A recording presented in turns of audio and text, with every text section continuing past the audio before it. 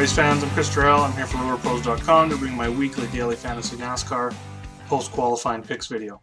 Before we get into the picks, if you're not a RotorPros member yet, make sure to get over to RotorPros.com, click in the top right-hand corner the sign-up button, and with a weekly, monthly, or yearly subscription, you're going to get a free trial to come in and check out what we got. In our community chat, we do one-on-one coaching. We got skeleton lineups that pretty much goes over our core plays when it comes to all sports. We cover NBA, NHL, NFL, MLB, NASCAR, PGA, soccer, pretty much anything DFS. We're there to help you out.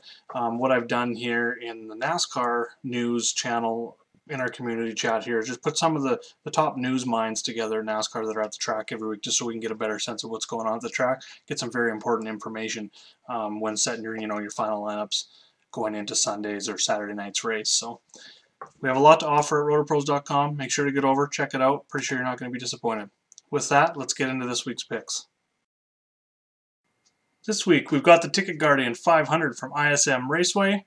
It's a 1 mile intermediate track. Some classify it as a short track. It's kind of right there in the middle, very fast speeds. The 4th race this season. The difference in aero package here this week, we got the 2019 rules package. It wasn't at Daytona. It started at Atlanta, added the air ducts in Las Vegas. This week's going to be a little bit different.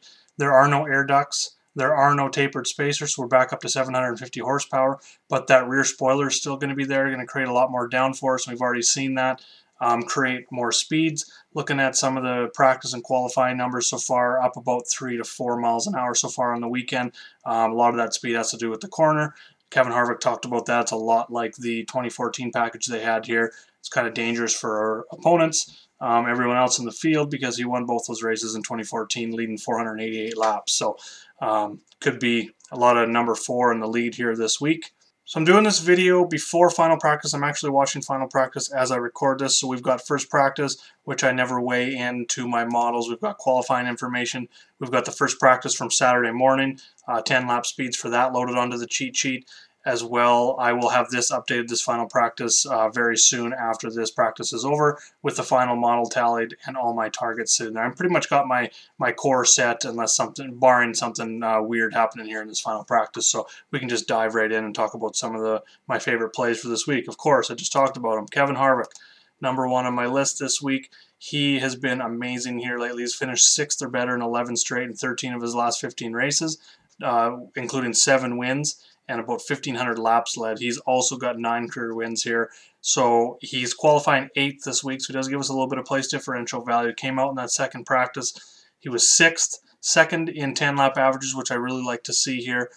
So he is running really well. It looks like he's got a really good car, and has that little bit of place differential. It's definitely going to be worth paying up for him this week, even though he's the most expensive driver on both sites. Well, it's going to be almost impossible to stack them together. I also like Kyle Busch. Busch is actually number 1 in my model right now. He has had success here as well. It's been a very good track for him. Nothing like Harvick with all those wins, but he's finished top 10, actually 7th or better in 8 straight races here. He won the race here in the fall as well. He qualified 4th this week and showed top 5 speed and 1 lap average. And then also he led the field in 10 lap averages in that second practice as well. And then we'll just go look at the times here right now. While practice is live, we've got Kevin Harvick sitting 3rd, Kyle Busch sitting 4th. Not sure they're not posting the 10 lap averages until it's all done, but I would assume those two are going to be right up near the top. So what I'm probably going to do this week in my lineups is build a core around Harvick, who's the most expensive. Building a lineup, and then what I'll do is I'll just swap in Kyle Busch and run that exact same lineup, and I will do that multiple times. I'm probably just going to split them right down the middle, maybe 55-45 when it comes to Harvick versus Busch. I do like Kevin Harvick just a little bit more this week. Can't go wrong with Brad Keselowski here either. He ranks high. He's number 2 in my model this week. I do like the other 2 a little bit better, but you can definitely go Brad. He's qualified top 5, 6th in 10 lap averages in that second practice, 3rd overall in that practice 1 lap average, and then right now he's sitting 6th. So he's got a lot of speed there. He's on an incredible run. I talked about in my preview article just about how Logano and Keselowski seem to have figured out this new package, although it is a little bit different here this week. I lean Keselowski a little bit over Logano just because of his success here in the past. And then moving on down the list, those are kind of 3 of my favorite top-tier drivers.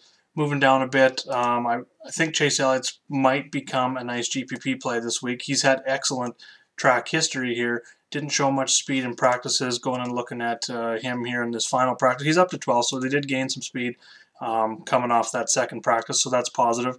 Definitely like him in that low 9K range on DraftKings with his track history. And then Kurt Busch, he's only 12th in my model. I haven't factored in the place differential portion in my model yet, but he is starting 16th. He was 10th in practice 2, 4th in 10 lap averages, and then looking here at the final practice, he is 8th. Probably going to be somewhere around that 8th to 4th in 10 lap averages there as well. I believe I just seen on the monitor, so that's positive there as well. So the big difference here at ISM Raceway this week is they have reconfigured it for the fall race, and what they did was, just looking at a picture here of the track, the start-finish line used to be right here on the backstretch, with this being turn 1, turn 2, turn 3, and turn 4. They've now moved that start-finish line all the way over in front of the grandstands here in turn 2. What used to be turn 2, so now this is turn 1, 2, and 3, and 4. So the turns have swapped. It's the first start-finish line in any of the tracks that comes in the middle of a turn. It made for some exciting restarts. I was there in the fall. It was an awesome race for Phoenix. Very exciting restarts with that dog leg on the backstretch there. Getting 4 or 5 car wide at times. So it's going to lead to some exciting racing, most definitely. Going a little bit further down into the mid-range here, Suarez, he missed out making it through the first round of qualifying, had some problems with Michael McDowell, held him up, and they ended up fighting on pit road. But Suarez has been pretty good here. He's got 2 top 10s in his 5 races. He crashed out in the fall, but he's starting 28th this week. Showed better speed than that in first practice. I think he's probably got top 15 upside, which for his price in the mid 7K range, especially over there in FanDuel where it's hard to come by some of those value plays sometimes, he makes a lot of sense in all formats because he does have some nice place differential upside. And then just kind of looking at his final practice here, he's 18th, so he's improved on his speed even more. So I think he can get a little bit more out of it going into the race throughout the first and second stage. And I think a top 20 is definitely probably going to be his floor, with a top 15 being his upside. So he's going to be a core play for me this week. It's probably going to go up in the rankings here a little bit once I start factoring in that final practice, as well as the place differential upside there as well. Stenhouse, I like for GPPs this week. He's shown a lot of speed this week. He gives you that place differential as well. He's around that top 15 speed in second practice. Looking at the final practice right now, he's top 20. So a lot of, that might keep him off a lot of people's radars, just seeing that practice. He has not been great here for his career either. So I think a lot of people may avoid him. He does have top 10s in both races in 2017. He was outside the top 20 both races. Last year's has been very up and down. But I think with the speed that he's shown early in the season, I think he can be, a little bit of a lower-owned GPP play. A lot of people are going to be going with Suarez probably this week with that big-time place differential, a little bit higher up, going with Clint Boyer, or maybe for a dominator pick, Ryan Blaney, who I don't mind either.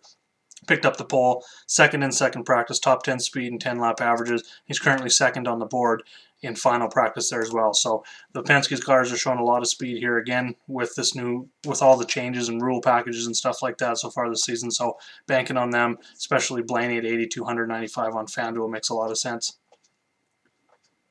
A couple of the cheaper drivers I'm looking at going down the board here in that bottom range. Ryan Newman, of course, he's been excellent here at the track, starting 18th. Hasn't really shown much of top 20 speed so far on Saturday in the final practices. He's 20th right now. But at 18th, I think they definitely have a team that can figure it out. Even if he finishes 15th, 12th to 15th, somewhere in there, I think that's a win at 7,100 on DraftKings, 8,200 on FanDuel. Going down a little bit more, a couple drivers, if you're looking to maybe go the Stars and Scrubs route, David Reagan stands out a little bit. He's starting 29th. He was 28th in second practice. A little bit better when looking at those 10-lap averages. Final practice right now, he's down in 31st, but starting 29th in this field, I think, he's probably around that 25th place car. He has finished inside his starting position here this week, both times last year, finishing 22nd and then 20th in the playoff race. So he definitely stands out for me. And then finally, I will look at, I listed him over here on my targets page, is Matt Tifft. If you really want to go, he's 34th in my model right now, starting 30th, but showed top 25 speed in both 1 lap and 10 lap averages in that second practice this morning. And just right now looking at him, he's around 29th. So I think at that 30th, his upside's probably 25th. It's probably where he's sitting, but at 5,400 and 4,000 on FanDuel, if he finishes anywhere ahead of that 30th place finishing position, I think that makes a lot of sense if it allows you to get 2 of the top tier drivers in your lineup. That concludes the video. If you have any questions, make sure to either join me in the Roller Pros community chat in the DFSR member chat room, or hit me up on Twitter at Jaeger_bombs9, or just comment below the video here, and make sure to like and subscribe. A lot more videos coming along, and if anything happens in final practice, I will definitely update it on my Twitter as well as both of those sites as well. Thank you for watching the video, and let's go get some green screens. Good luck, everyone.